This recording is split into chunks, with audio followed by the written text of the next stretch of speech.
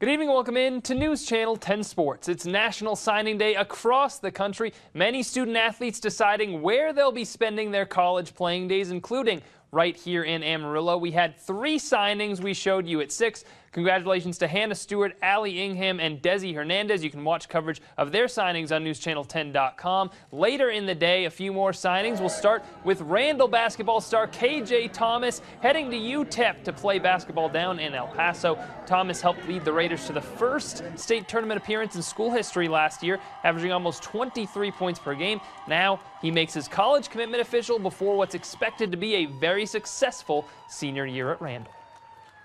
I mean, I just love the culture they had down there, the coaches. I felt like they really believed in me, and the group of guys they got down there, I just felt like I fit in down there. When he leaves, we'll all shed a few tears, you know, because he's just such a great guy, but not everybody else knows how much has gone into this, so it's a great night.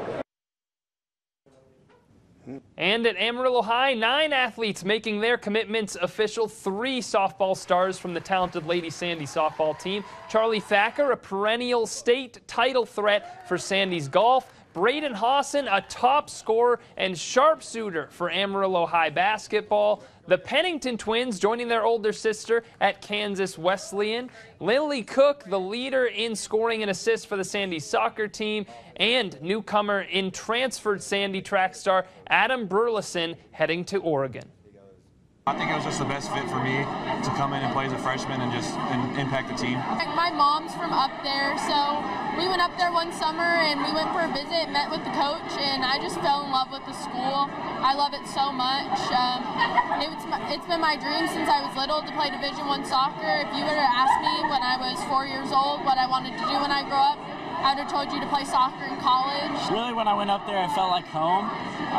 You know, you always see Oregon track in the movies. They have a really rich tradition of winning and distance running. When I went up there, Coach Schumacher treated me like one of the guys on the team already.